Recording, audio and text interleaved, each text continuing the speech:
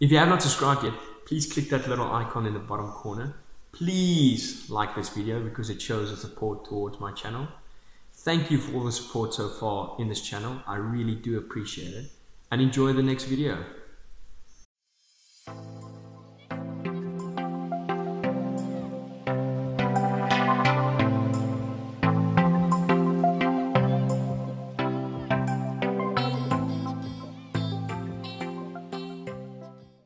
In today's coaching video, we're going to be working on a build-up play once again, but it will go to a 4v3 into the 25 area.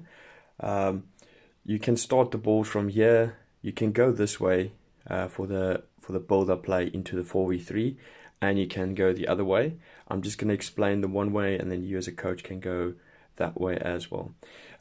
With this specific regards, you want to try and, this is the defenders, and you want to try and teach them the triangle. So always one on top. So if the ball comes this way, there's always a guy that putting up pressure with these guys just behind him. They're like a nice little rubber band, so they just keep going where the top of the diamond goes. If the ball shifts around, the next person that's closest to the ball will become the top of the diamond or the triangle, and then they will just try and set it up like that, and they need to try and follow the ball as they go. And then that's a great way for your defenders, if their numbers down, to maintain and delay the attack so that the rest of the players can come up. But for this specific drill, all the balls will start over here. How it will start is this player will pass the ball to the player in the midfield. He's going to try and receive the ball and try and pass the ball to the far side. While that's happening, this player will now start making a lead into the 25, with this player doing exactly the same. Over here, we want to try and keep the space over here for this player to run onto. So we're going to first pass the ball to this player for this defender to put pressure on. So now you can see it creates a little bit more space up there. All that's going to happen is it's like a give and go.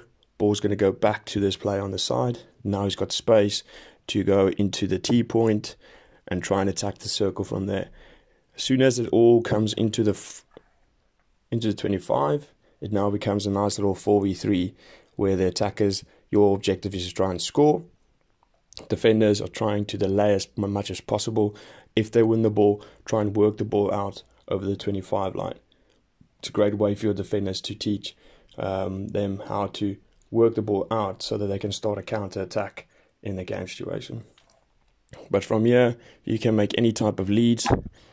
Try and get your attackers to full spaces in the circle where they can get the ball. So normally 90 P spot or far post, that's a great way to just fill the spaces so that this person knows he's got places to pass the ball, and then from there you just play the 4v3 until it's either a goal or the defenders get the ball over the line.